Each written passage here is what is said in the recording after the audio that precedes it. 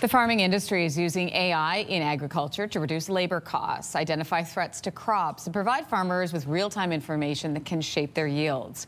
Root AI is a generative tool created for the Canadian agricultural and food industry by Farm Credit Canada. So farmers here are using it to give their crops a leg up in the industry, struggling right now with labor shortages. Nicole Hayes is Director of Farm Credit Canada's Innovation Hub, and she's joining us now with more on how farmers are using AI. Good morning. Good morning. So where is AI being used right now in farming?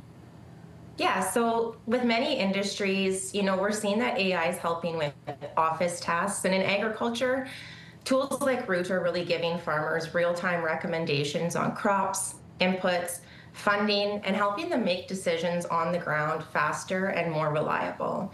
It can help them tackle things like plant health issues more quickly and easily, and it allows them to be more precise by using just the right amount of water, fertilizer, and pesticide so nothing goes to waste and the environment benefits too. Is this a game changer? Absolutely, it's a game changer. In agriculture, it's all about risk management and it's really about protecting the farmers with uncertainty. And so what AI allows producers to do is better predict the weather, market shifts, and input needs that can make them more confident in their decision making.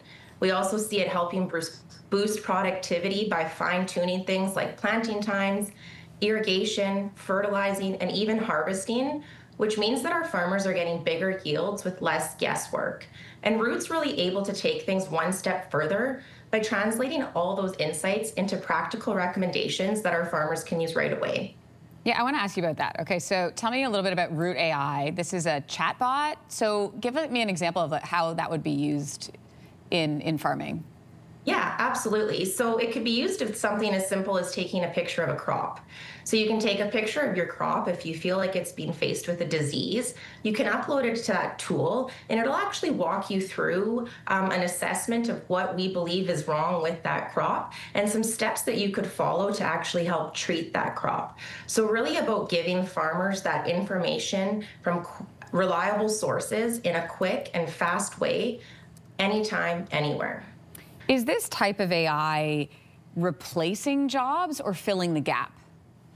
No, we do not see this as filling any jobs. Agronomists and on-farm experts remain essential in agriculture. And AI is just going to help augment their work. It really allows them to become more focused on those complex needs that farmers need that help with. And so AI-driven insights will really expand the reach for these experts and help them guide farmers tackling some of the toughest challenges we face today. Speaking of tackling, I'm wondering about sort of the other side of this, is getting people on board, getting farmers on board with this type of technology. What's that process been like? We've seen great uptake since the launch of this product, and we do realize that it is an opportunity for us to educate producers on how to use tools like this properly and how to feel comfortable by integrating something like this into their daily life. And that's something that we're looking to do proactively right now as an organization. Nicole Hayes, thanks so much. Appreciate it. Thank you.